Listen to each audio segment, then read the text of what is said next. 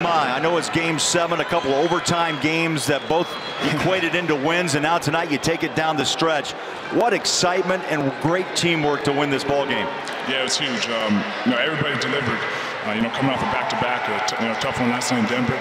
Come in, we started out, a little slow, and then that bench really picked us up in the second half. That was huge for us. And then just holding off their run in the second half, and it was a big-time win for us. Kelly, describe what's going on with this team. I mean, I know we throw the word team around a lot, but you guys have really proven in a short time that the chemistry is coming together, and it's teamwork on the defensive end and offensive end that gets it done.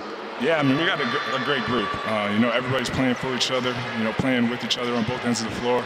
And, you never know, who's going to step up any night, so that's huge for us. And, for us, it's about just building that chemistry, continuing to move forward, and just getting better every single day.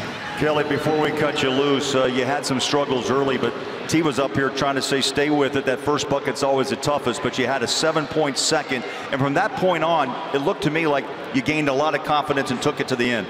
Yeah, definitely. That's how the game goes. Your opportunities, your shots, your plays, your opportunities to make things happen come in bunches in the NBA. You could go the whole quarter and not really see one, and then second quarter, third quarter, and then all of a sudden you get a bunch in a row. Some great looks, and you got to be ready to knock them down. Well, you knocked them down, 23 in all, and the Jazz get the win by 124-123. Congratulations, Kelly. Appreciate it. Take care.